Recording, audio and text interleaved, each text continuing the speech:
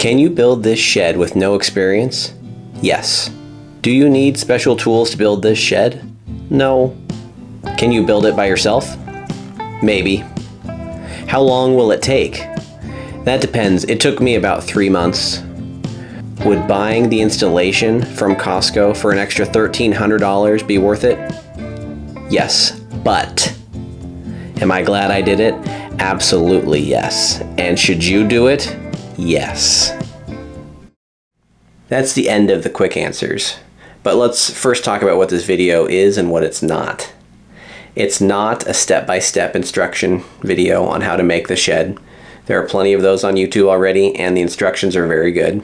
It's not a review of the quality of the shed. The quality is fine. It's good. This video is more about encouragement. For those of you who have never built anything, like me, should you buy this shed? Should you attempt to build this shed? It's challenging, but it's completely worth it. Let's start. I bought this shed from Costco for about $2,700, delivered with no installation.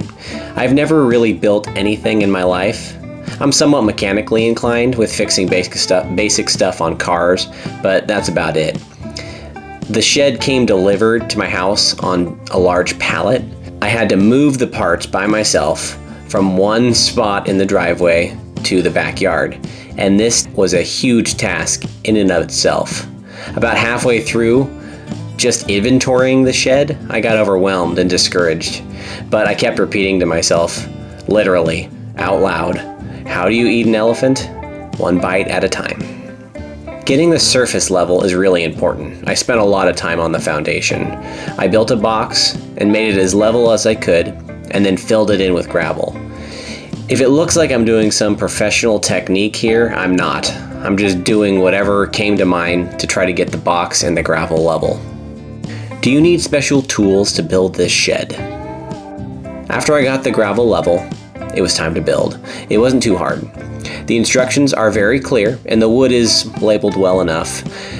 I used a hammer that I had laying around the house and some basic tools. I actually used a finishing hammer for the entire build. It was quite stupid. After a while I realized that there is another type of hammer called a framing hammer. The instructions tells you what tools you'll need and you won't need much more than that. A nail gun would have been nice, but I was worried about making mistakes and not being able to get those nails out, so I went with a regular hammer. I went out and bought some knee pads though, and a nail holder that I could attach to my belt. Those both helped a lot. But mostly this was easy. Just measuring to ensure that I had the correct piece of lumber, and then nailing them all together. Can you build it by yourself? I initially said you might be able to build this shed by yourself, which is probably true, but I had help and I recommend it. There are some very large pieces when you start nailing them together that are difficult to move around by yourself. Some of the walls, standing those up, as well as some of the rafters, and the plywood that goes on the roof would be very difficult to put up there by yourself, hold in place, and nail down. You could probably do it with specialty tools, but it makes it so much easier with just another person. In all, I had 2 or 3 people help me for about 5 hours of the 50 hours-ish that I spent building. How long will it take? 50 hours is a rough estimate. I started in June and ended in mid-September. I have 2 toddlers and I was working 60-hour weeks at the time at my day job. So I probably spent 1 full day a week working on the shed. If you can commit more time than that, you could probably speed it up. If I were to do it again, I would probably attempt to block out more time dedicated to the shed building process, as it was such an accomplishment to have it done. Would buying the installation for an extra $1,300 be worth it? Being that it took me 3 months, I was asking myself throughout that time, should I have just bought the version of the shed that came with the installation? It would have only cost an extra $1,300, and it would be done sooner and probably would have been built to a higher quality. On paper, yes, that probably would be a better solution.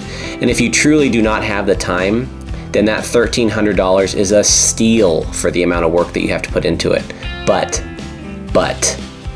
once I started getting the trim in place, the doors installed, the windows attached, a switch went off inside me. Am I glad I did it? I would not have taken the installation for free. I stood back and looked at her. Not even painted yet, but standing. Straight, level, no huge gaps. She looked good. I really could not believe it. I had done something that will last. Certainly not forever, but it's standing, and it will stand. I still had to caulk the gaps and paint, which would take at least another day, but it was no longer daunting. I had arrived at the top of the mountain, and while I painted her, I enjoyed the view. If you're still watching this, you're wondering, can I do it? Trust me, if I can do it, you can do it. It's worth the frustration and it's worth the time. Go do it.